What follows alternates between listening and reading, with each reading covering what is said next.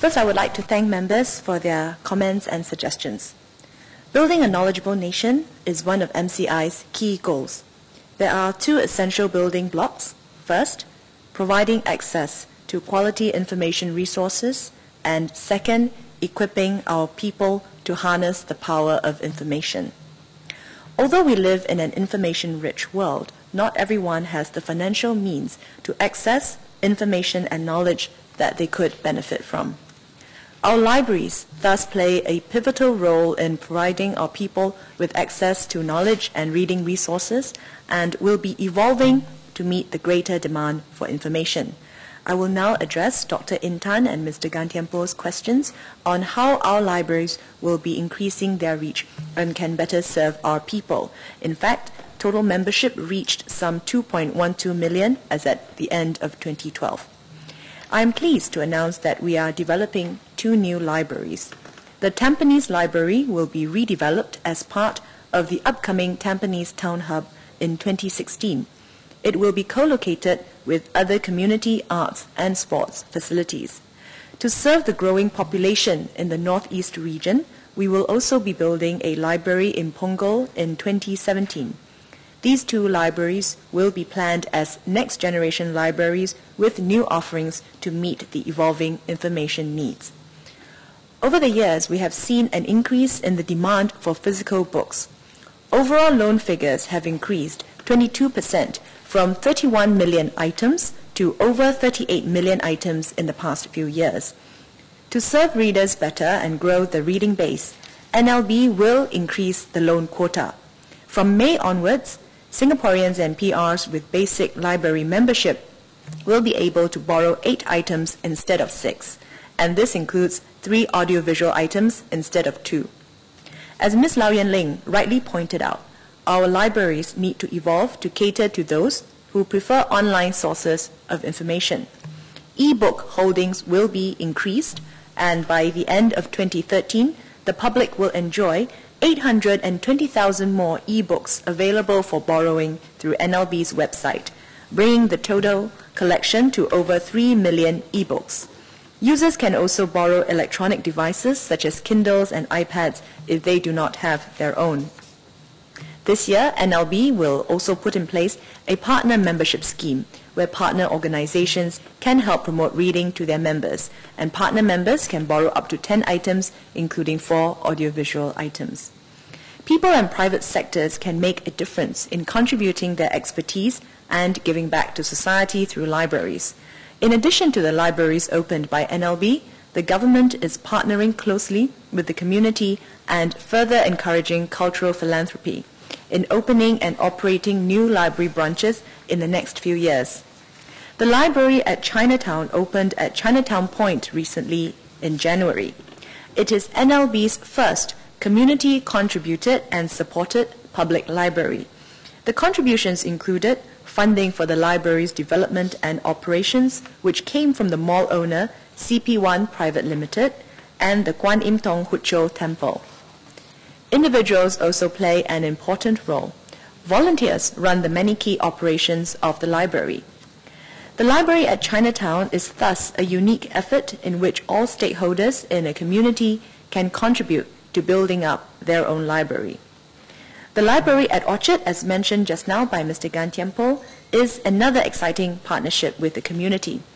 NLB is working with Singapore Polytechnic to use design thinking as part of the library's development process and have consulted the public widely in testing its service prototypes.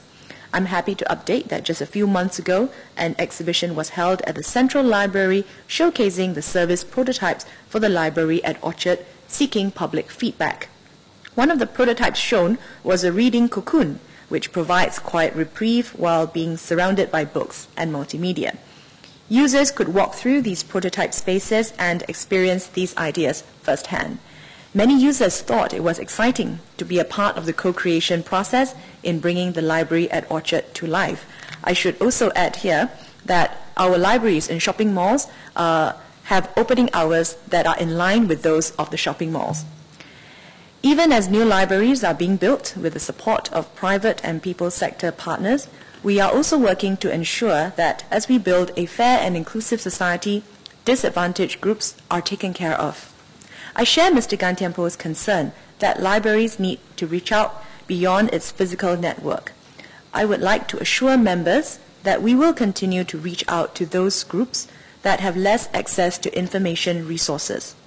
To serve our orphanages, welfare homes, kindergartens, and childcare centers, the National Library Board will be having 2 more mobile libraries.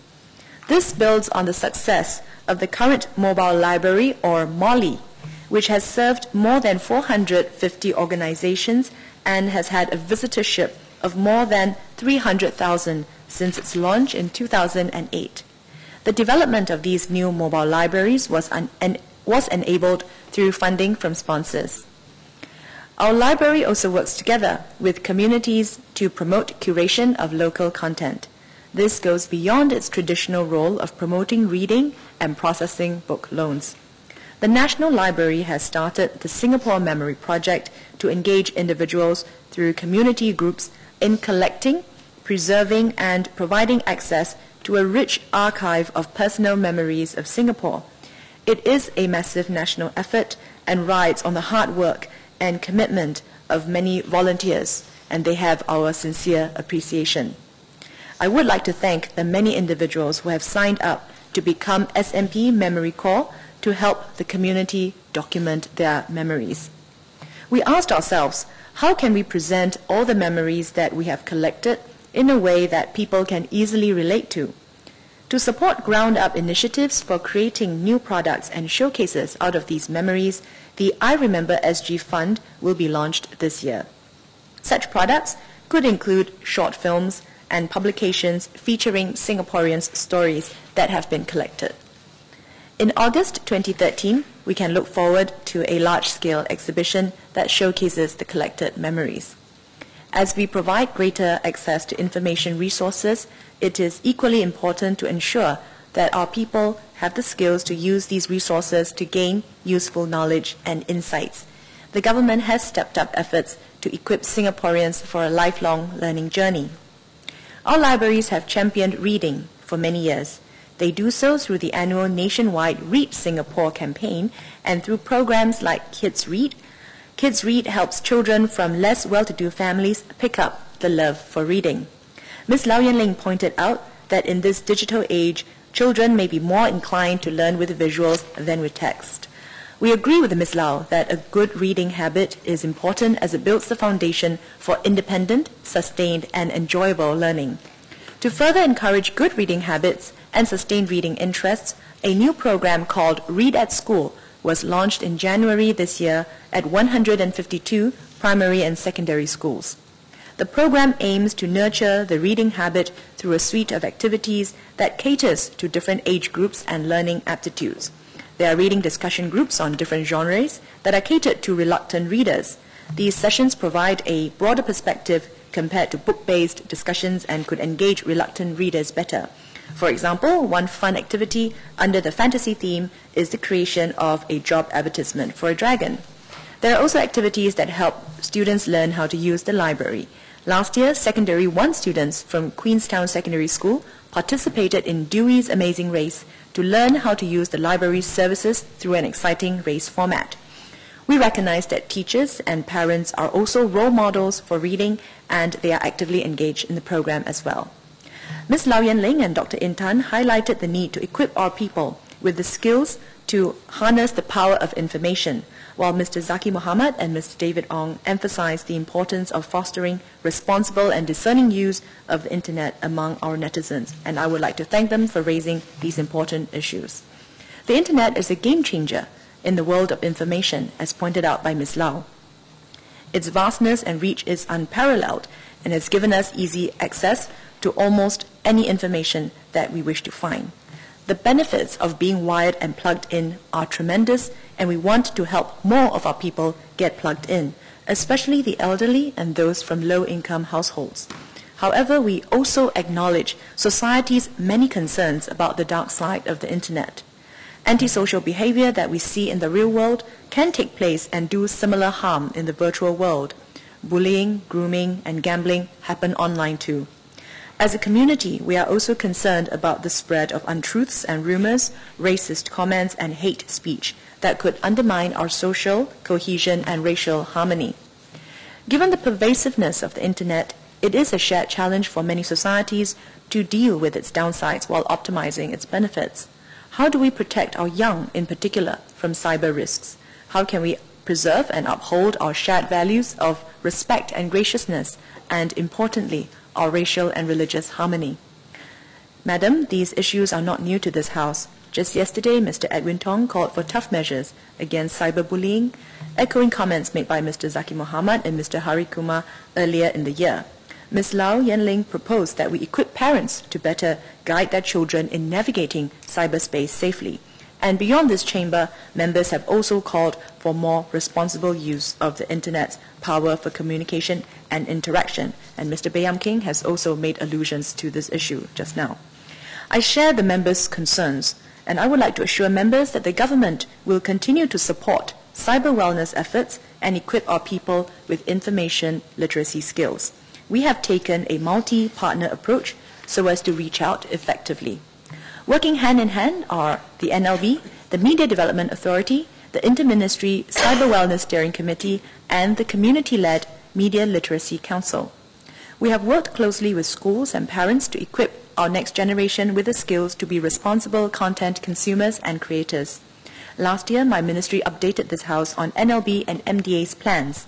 NLB's workshops have equipped more than 6,000 parents and teachers with these skills. And NLB and MDA have also developed interesting teaching and learning resources. This year, both agencies will continue to find creative ways to share the important message with our people. The Interministry Cyber Wellness Steering Committee, or ICSC, has provided funding support to more than 20 public, private, and people sector projects. One upcoming project is the IZ Hero Adventure Exhibition at the Science Centre. It aims to inculcate healthy online habits among young children. Primary school students will take on the role of the hero in an interactive multimedia game, learning strategies to overcome risks such as cyberbullying. The exhibition will be open soon, and more than 150,000 students are expected to visit it before it ends its run in 2016. We want to encourage healthy practices with full input from the community. I'm heartened that Singaporeans have spoken up against negative online behavior. In my interactions with youths, I have also noticed that many of them voluntarily bring up their worries about some of the less savory sides of the Internet, such as hate speech and cyberbullying. It is encouraging that the generation of digital natives wants to shape cyberspace for the better, reaffirming the importance of values such as respect, tolerance, and harmony. I would like to commend parents, teachers, students, and members of the community for taking an active interest in shaping our online common space. The Media Literacy Council, or MLC, plays an important role in catalyzing and driving these important discussions. Just last month, the MLC organized activities to mark Safer Internet Day, centered on the global theme, Online Rights and Responsibilities. I dropped in on a workshop at the Bishan Library and found it very useful for parents and their young children as they were taught about the potential risks of the Internet. Last year, my minister spoke about a safer and more civil Internet environment when he mooted the idea of an Internet Code of Conduct. The MLC has studied the idea of a code of conduct and consulted stakeholders. It has decided that one good way forward is to work with the community to distill and develop a set of social values. In his speech to mark Safer Internet Day, MLC Chairman Professor Tan Cheng Han highlighted that our shared values such as integrity, responsibility, respect, tolerance, and empathy hold well whether offline or online. I think this would serve us well as the underpinning philosophy to guide public education efforts towards instilling the kind of behavior that we would all like to be part of and see on the Internet. On our part, the government will continue to support the MLC in its efforts to engage the people and private sectors. Ultimately, all of us can play a part to make the Internet a safer and more responsible space for all users. I would like to close by reiterating that the government is committed to ensuring that our libraries continue to inform and enrich the lives of Singaporeans, and that agencies continue to work together in fostering responsible content consumers and creators. Thank you.